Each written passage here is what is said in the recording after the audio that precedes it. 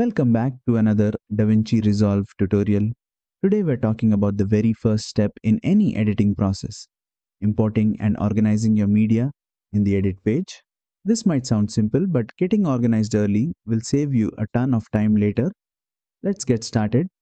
First, open your project and go to the edit page. On the top left, you'll see the media pool. This is your home base for everything you'll use in your video, your clips, images, and audio files. To import your media, right-click anywhere in the media pool and select Import Media. Navigate to the folder where your files are stored, select them and hit Open. Boom! Your files are now ready to use. If you prefer, you can also drag and drop your files directly from your computer into the media pool. Quick and easy. Now, let's get organized. You can create bins in the media pool to keep everything neat. Just right-click, choose Add Bin, and give it a name.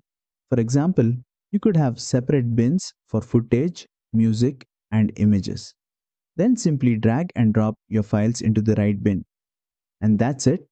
You've successfully imported and organized your media, setting yourself up for a smooth editing process. If you found this helpful, don't forget to like this video and subscribe for more quick DaVinci Resolve tutorials.